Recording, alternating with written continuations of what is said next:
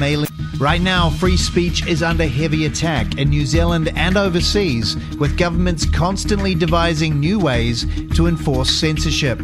To make sure you never miss the critical news and breaking stories you rely on, join the RCR mailing list today. Get connected now at realitycheck.radio/email. Hugh DEVEREUX-MACK is returning to the show today because there are a few things firearms related that I want to talk to him about. And I'll certainly raise Gareth's interaction with the police that is all over social media. And then I'll chat to him about the dishonesty of Police Association boss Chris Cahill. Welcome back to The Crunch, Hugh DEVEREUX-MACK from COLFO. Hugh, I didn't think I was going to have you on the show quite so soon after our last interview, but there's been a lot happening. Look, with all the changes that are happening around gun reform and all the news that keeps coming out day to day, it's unsurprising we're back so quickly. Let's start off with Chris Cahill. We'll get that out of the way. I wrote an article on Tuesday calling him a functional idiot. And I saw you had a press release put out on Tuesday, which was a bit more polite than me, but essentially the same thing, calling out Chris Cahill for just making stuff up.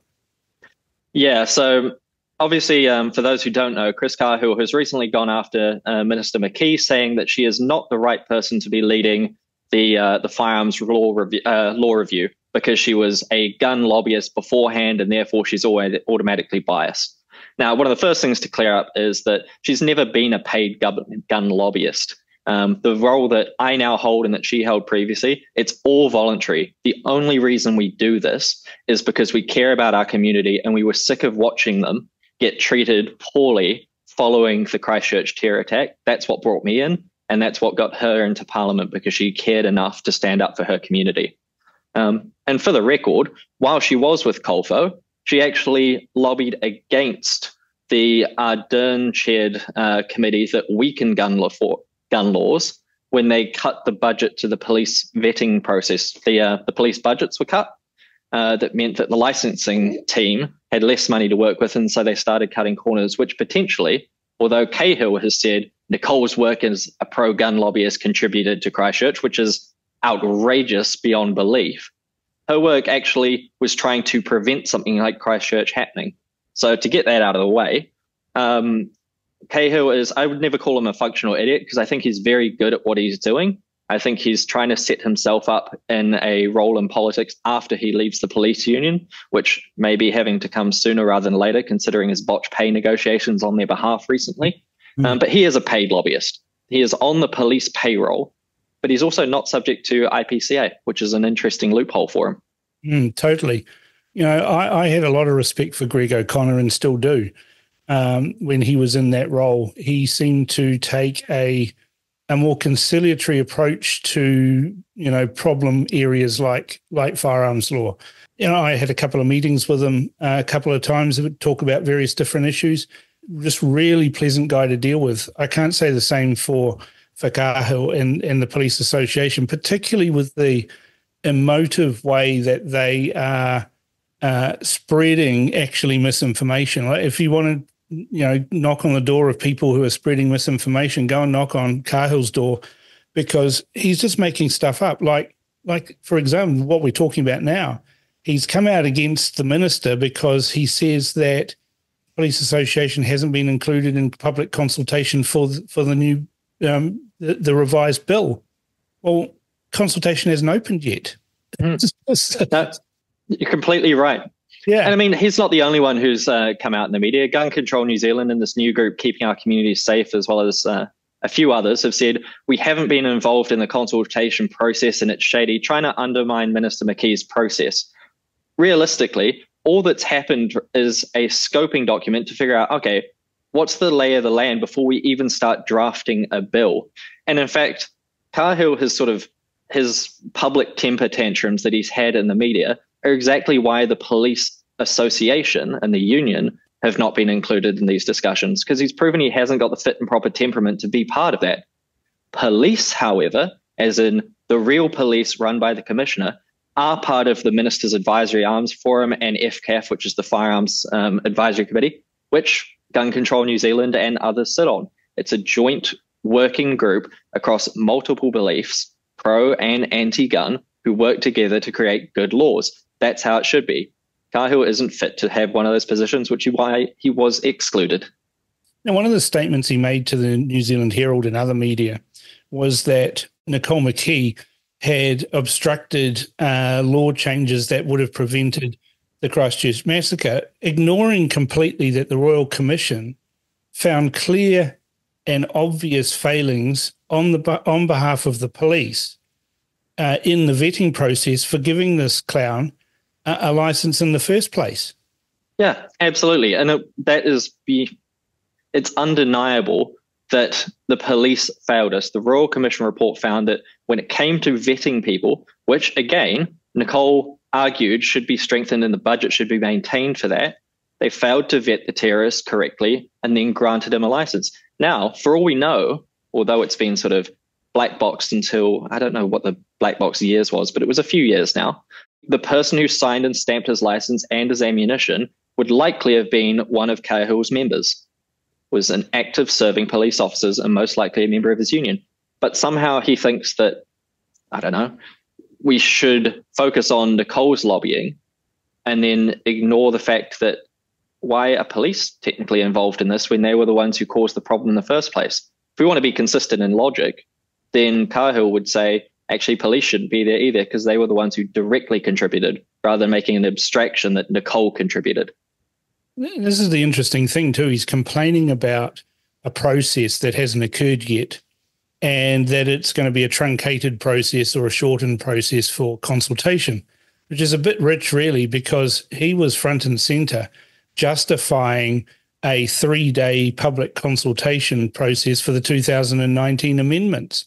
And I know people who tried to submit in that process and were denied a voice. And so it's a bit rich for him to come out and say that now. And then when you look at the overwhelming evidence that was provided in the submissions in 2019, it was against the very things that they then implemented, and the politicians just ignored people like you, people like me who are experts in handling firearms, are reputable members of collectors associations, etc. They ignored all of our recommendations and then implemented this mishmash of really what I consider to be a grab bag of police hierarchy wet dreams on how to control firearms. Yep, exactly so. So it's funny that the other team tends to only cry foul when presented with a fair process that doesn't allow them special access or privileges over the rest of us. Cahill will still have the right to submit, as will all other New Zealanders, to the law changes. It's just that he hasn't, prioritized getting a seat on FCAF previously because he had direct access through a sort of, a soft or a patsy government. When it comes to those changes itself, I can't imagine that anyone on our team would be happy if we only had 48 hours of consultation on behalf of those who are speaking against us, because we need to ensure that all voices have a proper seat at the table and are heard if we want the new laws to last the next, say, 50 years and actually reduce gun crime in the way they promised us that these rushed versions after 2019 would. Clearly, going by the media statements and the number of gun crime occurring, it has failed and we need to look at it again. It's totally failed. I mean, the 1983 Arms Act, I actually had a bit of a backroom involvement in writing some aspects of that. And it was a good law. But where it fell down is that the police wouldn't follow the law and they let things get out of hand. And then they ended up with a government in the form of the Ardern regime where they could go and basically whisper their dreams into her ear, or their police minister. And then all of a sudden, which was Stuart Nash, of course, and then Chris Hipkins, and then Ginny Anderson. But they got whatever they wanted, but they didn't actually go through the process of putting those changes to the law to the public. They didn't actually go through that process because they bypassed it using orders in council, which ended up with a mishmash of competing interests that, when you actually scratch the surface, don't actually stand the test of time. And you end up in a situation where, that you had police officers, and this is still happening, standing down the road from a gun club, catching people who have come out of the gun club and then saying to them, can we look in your car, without actually realizing that they can't. They can't, by law, look in the car to see how the firearms are being transported to support their order in council, which said firearms had to be and that's a completely nuts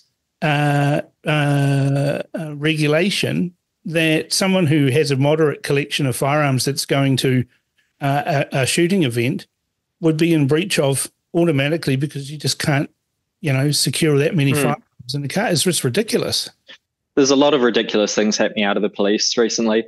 One of the ones that we've heard recently is a complaint or a letter that COLFO was sent on behalf of a airsoft range, saying that anyone who wanted to run an airsoft, that is plastic BBs, would need to have a dealer's license for the range, and any of their staff that handled them would need an ACAT firearms license. That would apply not only to the BB guns for airsoft, but also gel blasters and paintball fields. Now, where is the logic in that? I understand that police would like us to move and follow the Australian format, which they've stated recently as a result of, the funniest one that came out this week, which was almost missed, was that they want to ban CAD files for 3D printers that could allow criminals to 3D print firearms. How are they going to do that? I mean, we haven't managed to beat piracy in films and music or any other area, yet suddenly we're now going to police CAD files. How much resource is that going to take, and how much is that going to be unsuccessful? But the nice part of that was they admitted that, well, because of the register, quote unquote, the police and criminals are now looking for other sources of firearms, and 3D printing and manufacturing is going to be the next thing they're concerned about, as well as converting gel blasters, which is why they want to ban those. Now that they're thinking of the export, what I enjoyed is the fact that only 7% of all of the shipping containers that come into New Zealand are actually searched. So I'm not that great at maths, but 93% of them are bringing in drugs or firearms illegally as a rough number. Every time we see drugs seized at the border, because of the good work that actual police officers and actual custom officers do, there's guns in almost every single one of those deliveries. So the other one is only 2% of the firearms that that police have seized from criminals had a serial number on them. So that is starting to undermine the register, and I'm looking forward to that coming out as part of this review process, because police are going to have to justify why we're spending $200 million on this thing that clearly isn't working. Well, anyone who's got a moderate collection of firearms and has interacted with the register knows that the register isn't working. And I wrote about my case. I own a Vickers machine gun. It's a beautiful machine gun. It's in pretty good order. It's a pretty special one too, because it was sold to the Egyptian army towards the end of World War II. And in 1967, in the Six-Day War, was captured by the Israelis. Well, the Israelis had a mountain of surplus ammunition from World War II, ironically from the Germans, in 8mm Mauser. So they converted that machine gun to 8mm Mauser. So when I went to register it on the register, I could register a Vickers machine gun in 303 British, which is what most of them standard. And yes, there was one there that I could register, as this is the model, and it's a Vickers machine gun Mark 1. They only ever made one mark, but that's what it said, in 8mm Mauser. And then it said to me, what is the capacity of the box magazine? Now, it wouldn't let me register the firearm unless I put a number in for the capacity of the box magazine. And anyone who knows what they're talking about knows that a Vickers machine gun is belt fed. Yep. It doesn't have a box magazine. And so I've had to put a number in there. Now I put 200 in because that's the capacity of a belt, 200 rounds. But I'm waiting for the police to come knocking on my door saying, where's your box magazine for that holds 200 rounds, and why haven't you registered that? Yep. Because that's how stupid the system is. The funny thing is, the people who design, I've seen that exact problem where it gives you can't put 0 for magazine, because obviously, like you said, it doesn't have one. And it gives you the option between like 1 and 99,999. And you're like, yes, so I have 100,000 round box magazine or magazine. this makes complete sense. But it just shows you the people who designed the system. Okay, sure, they might be very good at technology, but they had no expertise in firearms. And we spent a lot of money to get it. I mean, I know a guy who's a senior member of the Antique Arms Association, rung up by the police just 2 weeks ago. We're calling about this firearm. He says, I don't own that firearm. I said, oh, no, this is a firearm with this serial number. And he works in the firearms industry. And he said, that sounds like a serial number for a Ruger firearm, not a serial number for a Mauser. And they argued with him over and over again, and he said, "Look, you're just being too stupid," and hung up on them. And then he's got a notice being sent out for him. Oh, he's in breach. He's an unfit and improper person for not complying with the rules and arguing with police. Yeah, absolutely. The other thing that Chris Cahill bangs on about, and gun control, and now that AstroTurf group that has Michael Wood in it. He's the same guy that told us that we're going to get a bike bridge for $1 billion. So he's not really got any credibility, nor does he have any expertise in firearms that I'm aware of. But these groups all say that we need to have the register to stop straw buyers. And then when you ask the police, how many cases of straw buyers have you come across? It's a single-digit number. Yep, it is 6%. And that 6%. Was from police figures that we ran a couple of years back through COLFO. We OIA'd it, and there was an ombudsman challenge.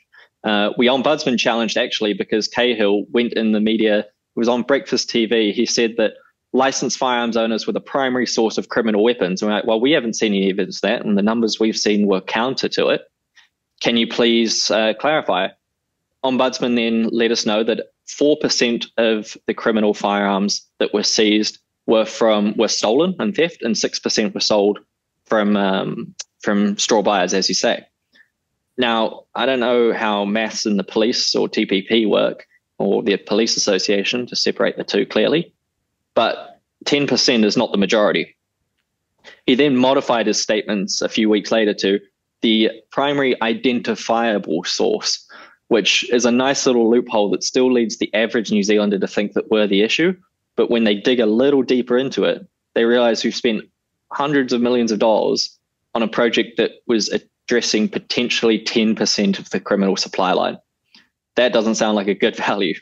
No, but the other thing is they're using these percentages to hide the actual numbers, because what they're saying is that 6% of those that they've identified in criminal activity, but the way they say it, it makes it sound like 6% of firearms owners are involved. And it's not. It's a much. And when I say in single digits, it literally is single digits. It's under 10 incidences of straw buyers, and they say that the register is going to solve this problem. Yet every single person that they've caught that's been involved in a straw buying scheme has been caught before the register even existed. Yep. The only thing that will stop these criminals doing straw buyers or criminals purchasing firearms or using them to do harm in communities is good old-fashioned police work. One thing that we look at is we have police officers who are looking to move to Australia and resigning from the force, and we have an issue with not enough officers on the ground. With the current government looking to make cutbacks in various areas and redirect it to essential services, you have to look at the register and say, is this a valuable use of money, or could it be used to train new officers and then maybe give pay rises to those who are already doing the job to incentivize them to stay? That to us is a better use of money than a register that will never track illegal firearms, can barely track the legal ones, and is already failing to be accurate, and we're less than 2 years in. Again, the case in point is my own situation. You know, I've moved a number of pistols off my license onto another person's license simply for storage purposes. They're still on my license. Even though we've gone through a permitting process, a transfer process that was laborious on both parties' parts, if I log into the arms register today, they're all still on my license. Yep. And it's sitting there. And what will happen is if a police officer comes to my place and says, we'd like you to produce this firearm, I can't produce that firearm even though it's on my license, even though I assign, and that's the other thing with pistols, you can't do a transfer like an A category firearm where you can send the transfer to another person and they accept it. It has to be done using members of the Firearms Authority. So they haven't done it. They haven't done and completed the whole process. Well, that was 3 months ago. So, you know, I know that's a mess. That's a number that's more than 10. Yep. Right? That is now showing on 2 people's licenses. Yeah, and the problem will only get worse the more people start registering firearms. And most of us, I mean, are doing our best to avoid it. I know I'm personally holding off purchasing firearms or doing any activating ones because I don't want to go through listing, and my father as well. Many New Zealanders who, especially those who live rurally where police officers are spread thin already, we know rural policing is a real problem. With the South Island, I think it's like Central Canterbury area has 2 police for the entire region. So if they end up in trouble, if armed gang members turn up to their house to rob their homes, they're going to say, look, you know what? Take my guns, take whatever you need, because just leave my family alone. And I can't put them in the car. Yep, exactly. You'll do whatever it takes to keep your family safe. And as soon as that, and it is a matter of when, not if, that register leaks, I would wonder if we have a case to then legally go after either police or those who administer the system for some form of compensation. Because the only way we can then protect ourselves is either get rid of our guns and make it public that we've got rid of them, or move houses, which then would simply change the address we're living at, but it wouldn't change the fact that, well, you know, I already own these guns, so criminals could look up your name again and find you. It's a really scary situation for any licensed firearms owner to be in. Speaking of scary situations for licensed firearms owners to be in, there's a case that's come up in the past week where a person who has a firearms license has an anonymous account on X or Twitter. And it's a bit of a troll, and, you know, he's had a few swipes at me along the way. But he had police turn up on his doorstep just after dinner time, all big cheery smiles on their face. And he videoed this, and you've seen this video. And all of a sudden started essentially threatening him. Where they said, we want to have a chat with you. And he said, what about? So we don't want to talk about that. Can we come in? He said, no, I don't want you to come in. No, thank you. Don't want to be involved.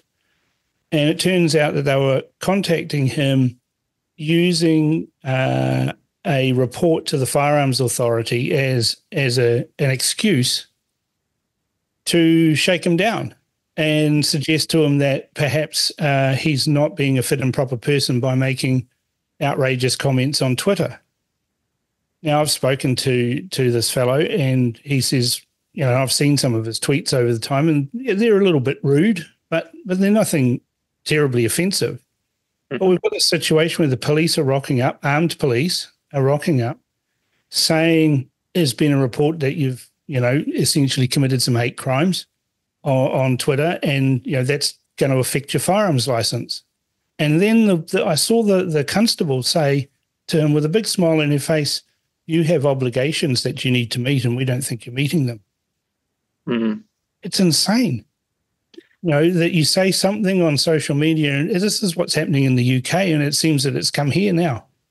Yeah, there are a couple of things to unpack here. And I think the first one is to actually praise this guy for his response. I would hope that all licensed firearms owners, now that they've seen this video or have heard about it, understand that police as it stands are not friends of licensed firearms owners, unfortunately. They used to be, but that situation has now changed, and we hope we can repair that over time.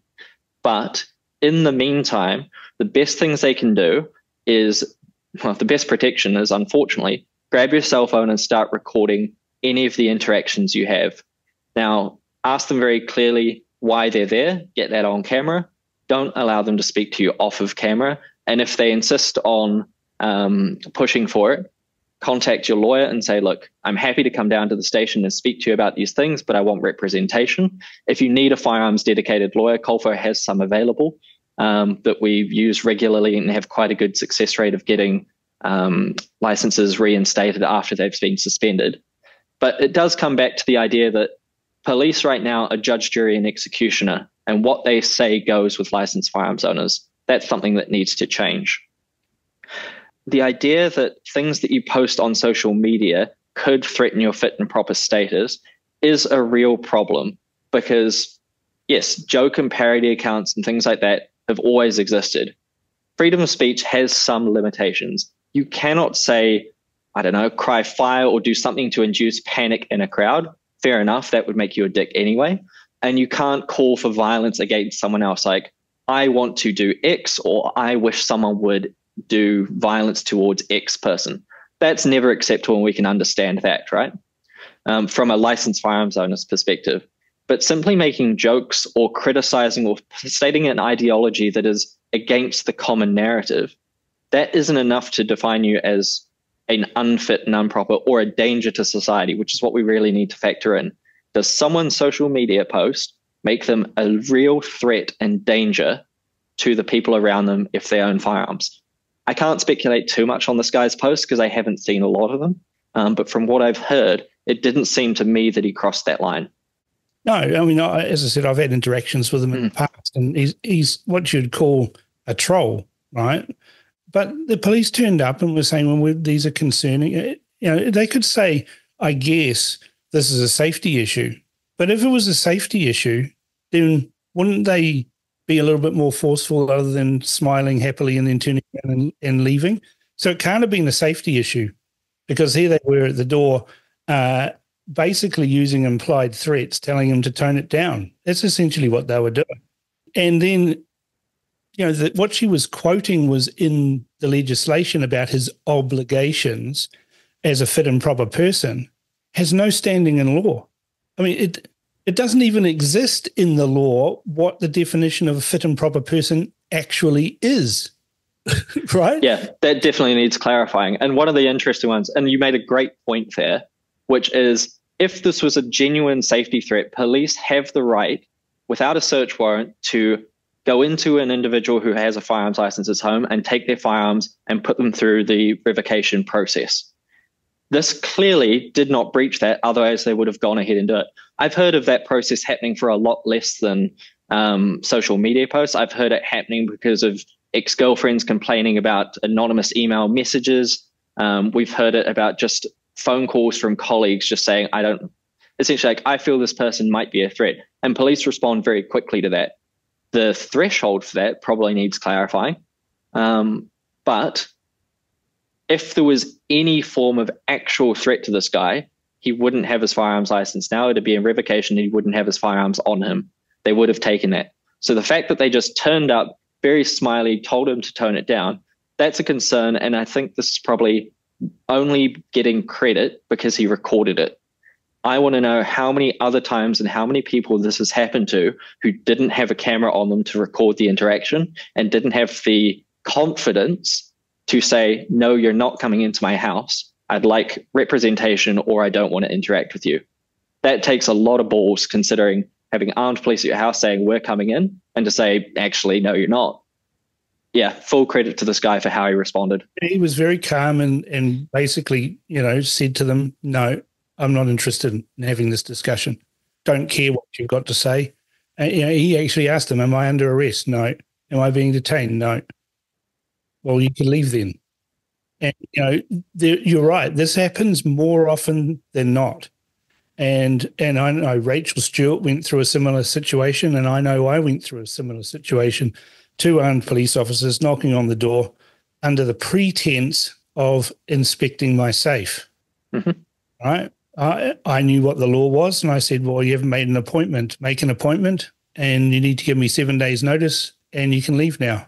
And they threatened me. They said, this won't go well for you. That's what they actually said. Mm. And I said, I'm prepared to take that chance. But if you don't stand up to them and actually point out what the law is, and you know, I've had you know, firearms safety authority people at my house asking me to do things that are outside the law. And then I point out to them, no, that's not in the law. If you show me in the law where it says I have to do that, I'll comply. So here's the law. I've got it on my phone. Show me which clause that applies to that. You know, they were asking me to remove 4 stocks from my double-barrel shotguns, because that's what it said in their guidebook. Show me where it says in the law. And they couldn't. You know, it's not a bad idea to, as well as the storage requirements that we have for our firearms, which we all obey. It's probably not a bad idea for most people just to print out a copy of the Arms Act, just have it sitting on the top of your safe so that when they come in and say something, you say, great, here's the document and piece of paper. Can you just point to that where I'm in compliant? Like, if I'm not complying as a licensed firearms owner, I want to make sure that I'm in step with the law. Just point it out to me. Otherwise, please stop asking, because police policy, whatever they write, is not the law. But for whatever reason, that line has become blurred, and probably because they've built a nice little kingdom for themselves in firearms safety. As not administrate, well, they have been administrators of the law, but enforcement. That's why we think those two powers need to be separated clearly. Yeah, and that's what Nicole McKee and the ACT Party have promised to do, separate those, because there's a need for it.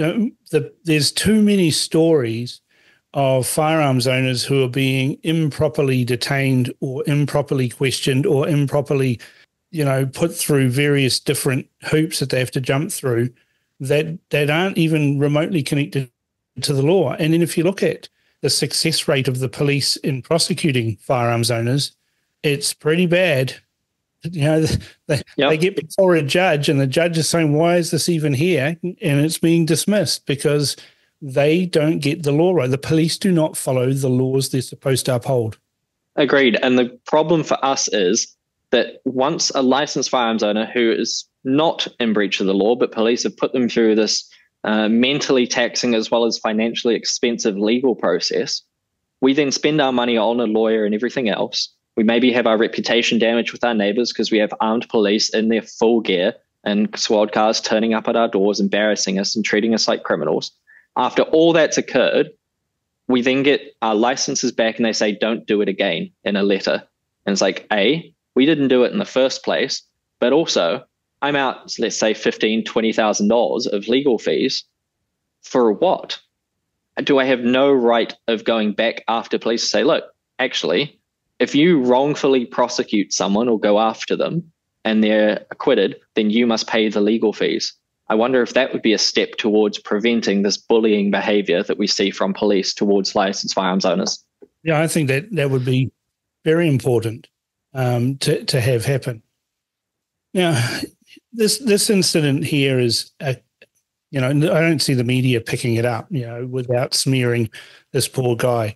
But what we are seeing, though, is this concerted, I'll call it proselytizing, because they're promoting a particular angle that they want to. But you see the police association, you see the police, and now you've got Customs. I don't know if you've seen the video that Customs released or was involved with the New Zealand Herald in having basically a moral panic about parts of firearms coming into the country. And in that video, this Customs guy was obviously using rehearsed lines because he couldn't remember them. And, there's classic tells that you can see that. And he makes this statement. He said, oh, look, it's very serious. Like, for example, this was the example. For example, this is a cleaning kit for an M3 machine pistol. Yeah, and your eyes are rolling back in. Yeah. There's no such thing as an M3 machine pistol. It's never been called a machine pistol. There is an M3 machine gun or submachine gun, right, which was in World War II. But he was saying this is a cleaning kit for one. Well, cleaning kits are not a restricted or prohibited item. So why was it even being presented to the media in terms of the New Zealand Herald as something that was of concern? I think one of the things that we see continuously from the anti-gun groups, police, those sort of groups, is that when they do not have facts to back up their positions, they rely on emotionally misleading and manipulating the public and media to push their narrative. It's the Gun Control New Zealand's founder, HUGH, had a really great debate line when she talked to a Canadian pro-gun group, which was, I don't think we're going to get very far talking about facts. And I think that sums up the basis of their entire position. If they are asked to speak and provide evidence for their positions, they cannot. So they fall back on tragedies like Christchurch. They fall back on, oh, these MSSAs are coming back, or semi-auto guns are coming back. And as we talked about on last time on your show, it's like these firearms never left. They're just more restricted. But when you say these to regular listeners, they're like, but they told us we were safe. I'm like, I understand that's what you were told, but unfortunately you were sold a lie in a very convincing and emotional package. We can't allow emotion to dictate the next set of law reforms. Well, this situation, this emotional blackmail, I guess, and gaslighting that comes from the police and the anti-gun people has even pervaded its way into the minds of judges. Because I know of a case that's currently before the courts, and the judge is saying, well, these are prohibited magazines. Why do you want to register them? They're prohibited. And that's the whole problem, is the police came up with this, nomenclature, a name of a type of firearm that was prohibited. Well, I don't know about them, but when I went to school, prohibited means you can't have it. I've got prohibited firearms, prohibited magazines, and restricted all sorts of other stuff. They're not prohibited at all, but this judge thinks, oh, well, you can't have it because it's prohibited. Well, actually, you can have it if you're a dealer, if you have various different prohibited firearms license categories. The most common is P6 and P7, which is what I've got.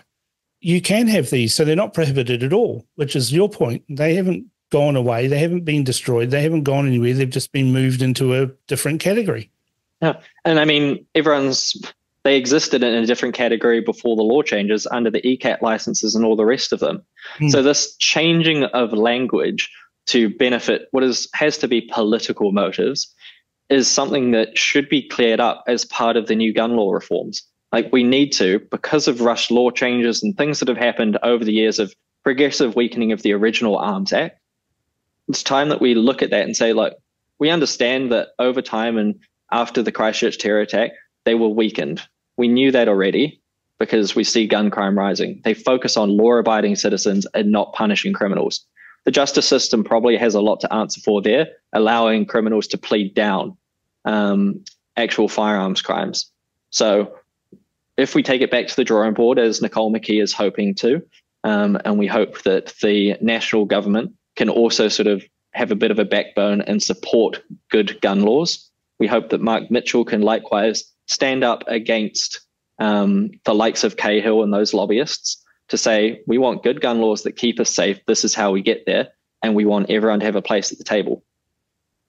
That should be not a controversial position, but apparently, according to the media, it is. Don't understand it.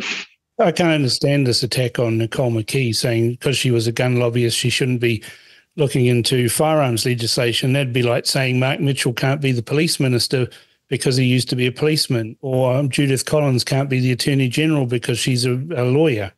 Yeah, it's an insane position, yet it's a position that they're pushing through the media.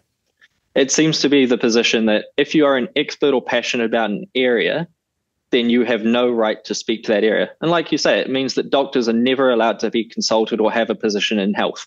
Like, he can't be the health minister because he's apply it to any other area of government other than guns, and their logic breaks down, which means that their logic isn't sound on guns either. And I mean, it's not like she's doing this as a standalone, without any other consultation or any other. The government process for setting bills and turning them into laws is well and truly established. It works for everything else. And people who are trying to undermine that process, whether it's Cahill or others, I think are more problematic to the diplomatic process than Nicole McKee, an expert in firearms, leading the reforms on gun laws. I mean, again, you've got to come back to what is the public risk, and there's this perception that guns are a real problem, but actually more people die from motor car accidents than die from firearms by a long way, like by an order of magnitude of hundreds. There's no need for this. It's like the changes that the police pushed through under Stuart Nash around transporting firearms in cars. If you ask the police how many cars have firearms been stolen from, they'll give you a number. And then you say, okay, now how many is it if you exclude police cars from that? number, and the answer is almost none. So they're creating laws for things that have not and are unlikely to occur. But they put this moral panic out there that, we need to do something because people are transporting firearms in cars. Well, we've been doing it since Adam was a boy. Yep. And I mean, we had the same outrage when it came to the clubs and ranges changes. So the big secret thing was an order in council was done to reduce the reporting requirements of clubs and ranges, who are mostly volunteer run. The things that were changed were specifically reporting their financials at the end of the year. Now, most clubs and ranges are either non-profits or charitable organizations, so they report those financials anyway as part of their obligations under other laws. So it was removing a doubling up of that process. That didn't need to go through a full consultation process with FIANs and everyone else, but they then complained they weren't involved. It's like, well, you weren't involved because you're not experts in the area, you're unaffected by this, and there isn't a public safety concern with saying, you know what, you have to file this piece of paper twice. And it does take a considerable amount of time for these volunteers to fill out and do. And again, how many incidences, criminal incidences have occurred at gun ranges? I'd say the answer is zero. Yeah. I mean, criminals don't turn up to gun ranges. Yeah, even if you went to ACC and said, how many injuries involving firearms have occurred at gun ranges, I would suggest the answer would be zero. We actually have those numbers, and I can send them to you after this, but it was the injury rates on both pistol ranges and long arms for the last 15 years. Yeah. It was, as you say, it was marginal. When it came to long firearm ranges, when you exclude police and military, there were no incidents of injuries at committing. This is in the period that was obviously before the ranges were police compliant, quote unquote, as well as afterwards. And when you looked at the numbers, the most injuries occurred on pistol ranges, which were fully vetted and police compliant before the changes came in place. And if we wanted to be cheeky about it, you could say that actually you were more at risk being on a registered range than you were at an unregistered range based on the injury numbers. So the paperwork and the additional compliance that brought in didn't improve public safety at all, but it did give the impression that police were doing something about clubs and ranges because the Christchurch terrorists went to a rifle club a couple of times. It made everyone feel better, but again, it was a well-packaged misdirection and deceiving of the public. Yeah, and if you remove the police and the armed forces injuries from rifle ranges or pistol ranges, then the answer is a very small number. And when you look at the number of people who are injured, especially like injured or fatally killed in New Zealand, it can be relatively high until, unfortunately, you remove the suicide numbers. Once you remove those from the figure, it becomes a non-issue for us.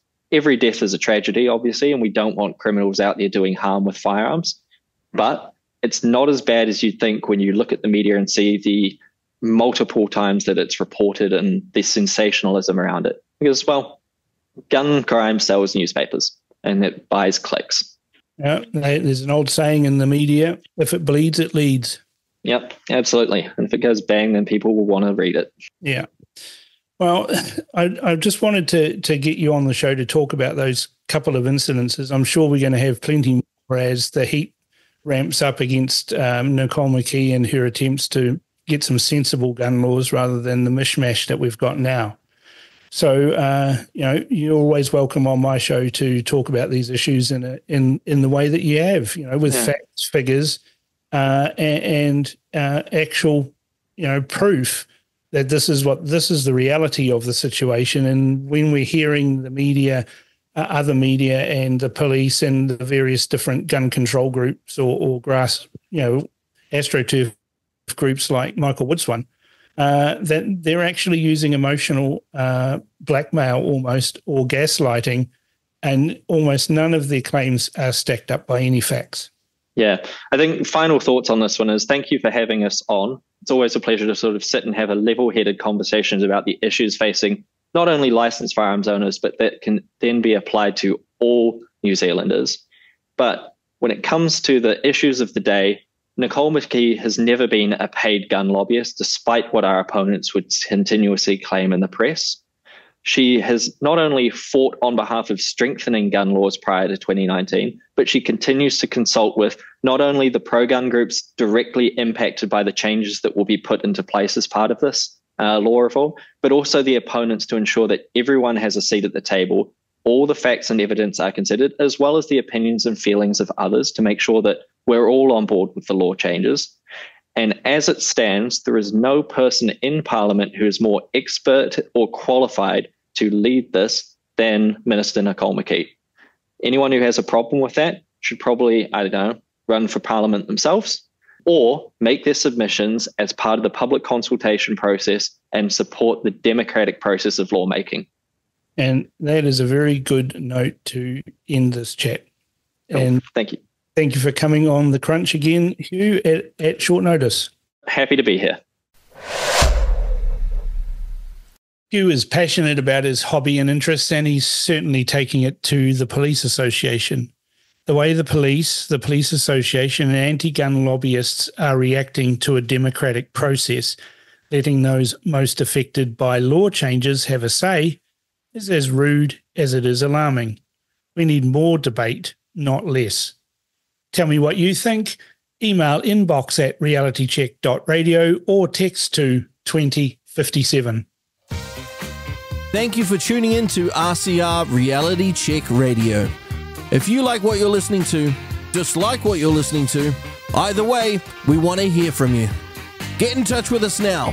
You can text us with your message to 2057. That's 2057. Or email us at inbox@realitycheck.radio. We would love to hear from you, so connect with us today.